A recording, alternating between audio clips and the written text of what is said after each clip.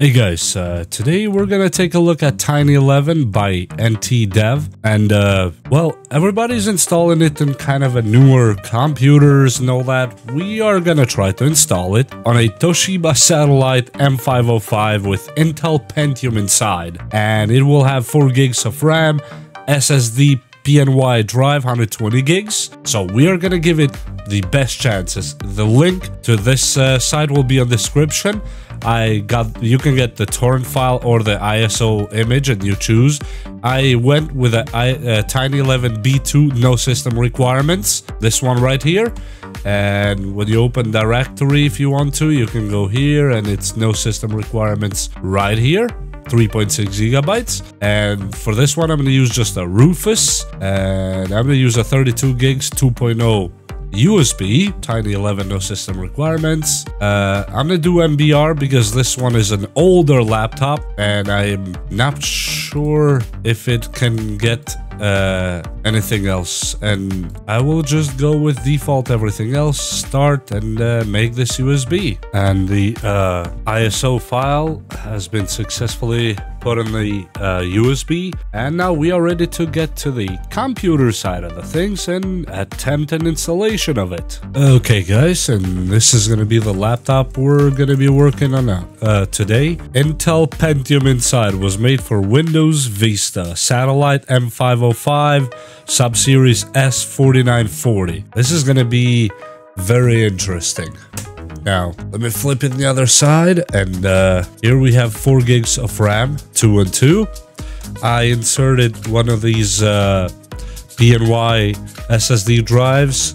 Here's the extender, just the SATA extender, because it didn't fit here. And let me put it back in here. Let's put the battery in and see where that goes.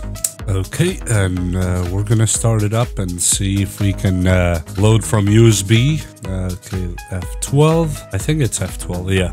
Boot menu. But now we go to our USB and let's see if it loads. I'd be very surprised if it works. And we got a setup is starting. That's a good sign. Really good sign. Wow, we're already on the setup page.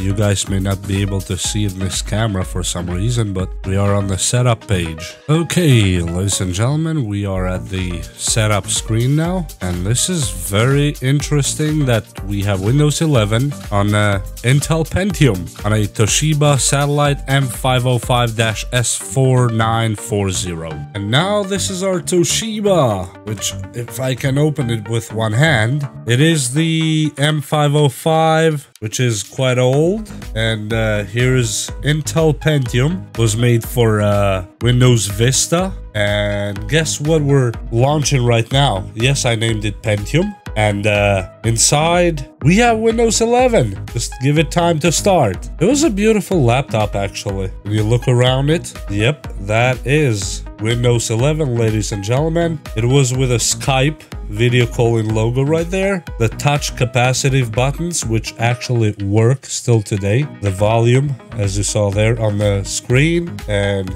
the flash shiny keyboard, the 2 speakers on each side, and yeah, that's pretty much all about it. And Intel Pentium processor T4200. Okay, I see the screen is 14-inch, 4 gigs SD RAM. The hard drive, I changed it to 160 SSD to give it a better, chance.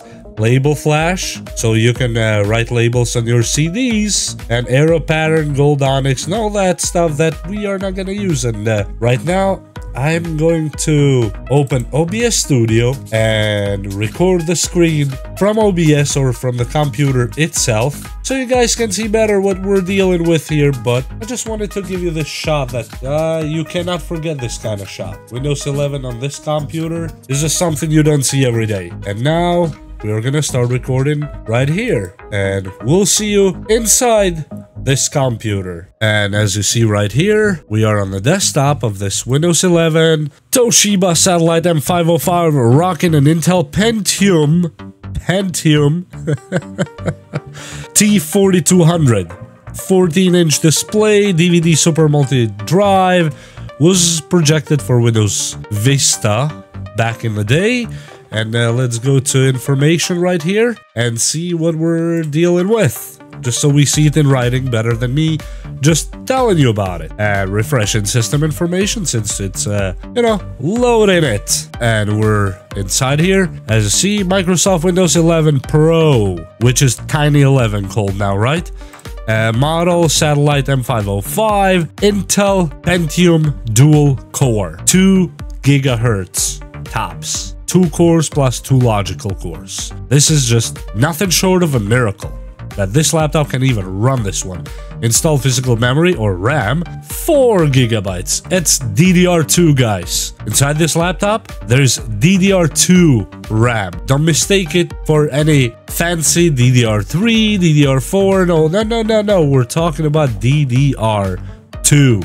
That I remember very well. That used to be quite a big deal. And yes, we have a browser here. I installed Brave browser just because it was easier to install. Somehow Google Chrome was just taking forever and I had to cancel it, so that's why I ended up with Brave. And yes, let's go to my own channel and try to play a YouTube video, because you guys never seen my channel before, so let's see it now.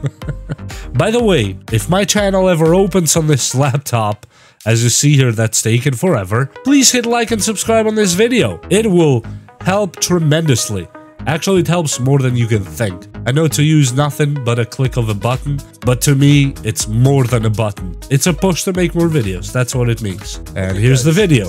And let me put the microphone closer so you can hear me on a video as if you don't hear me from here. And it's playing on I don't know the settings here. 720p. Oh, that's gonna be a little bit rocky for this one, but We're going to make PlayStation controllers work with. Okay, let me open the video a little bit bigger so we can see if it even plays it a little bit bigger.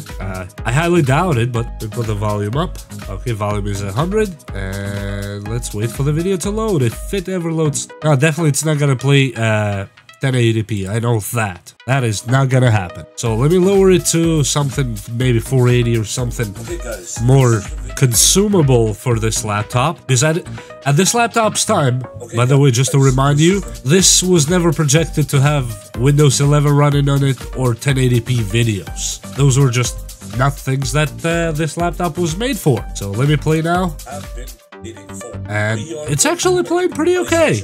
Controllers work with your PC or laptop. And yes, you heard enough of me. Perfect. I don't want to play any more of that sound before I give myself a copyright strike or something. Just imagine, huh? That would be hilarious. Let me see if it plays it on full screen. I doubt it, but I'm gonna try. Oh, Follow the steps that I'm about to tell it actually works. This is very interesting. But on 480. Because if I put it on 720, you'll see this laptop start tweaking really bad. It just doesn't want to do it in 720 or 1080. 720, as you see, it has kind of glitches going in and out, and it's not gonna work. So let me put it 1080. Let's go full force and see if it can handle it. I really don't want to put this laptop down completely because I really want to keep it and save it because it's a good laptop. At least nice laptop, not good by any means or standards, because you can't play on it. You can do a lot of things that, you know, are normal for other laptops. But look, on 1080p, it almost plays actually, almost works.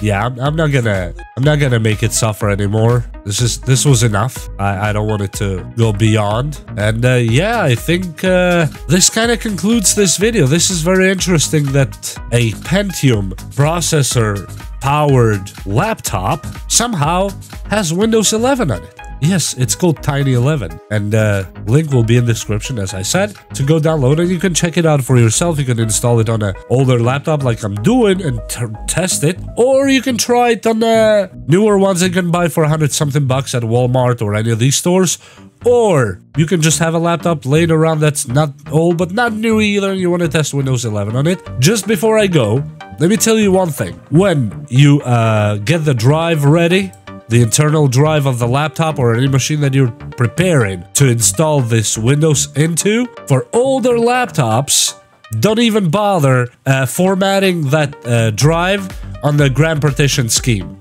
or GPT. That's not gonna work on GPT. So you'll have to format it on MBR. MBR is gonna be your friend on this one. And when you use Rufus, it gives you MBR and GPT options. Select MBR for the old laptops like this one, or go with GPT if it's a newer laptop. And with that said, I hope you learned something, and I hope you liked this video. Hit like and subscribe. I thank you for that. Bye!